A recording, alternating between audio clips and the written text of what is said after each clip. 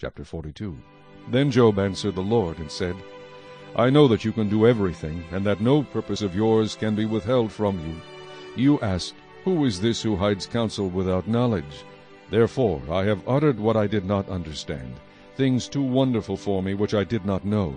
Listen, please, and let me speak. You said, I will question you, and you shall answer me. I have heard of you by the hearing of the ear, but now my eye sees you.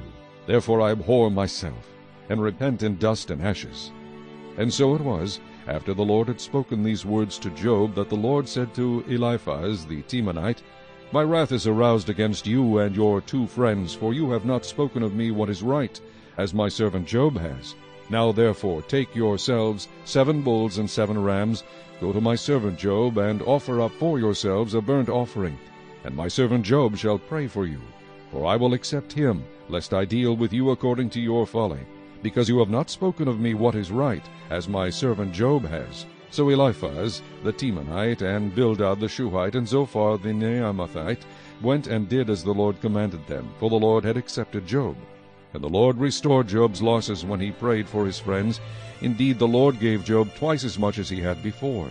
Then all his brothers, all his sisters, and all those who had been his acquaintances before came to him and ate food with him in his house. And they consoled him and comforted him for all the adversity that the Lord had brought upon him. Each one gave him a piece of silver, and each a ring of gold.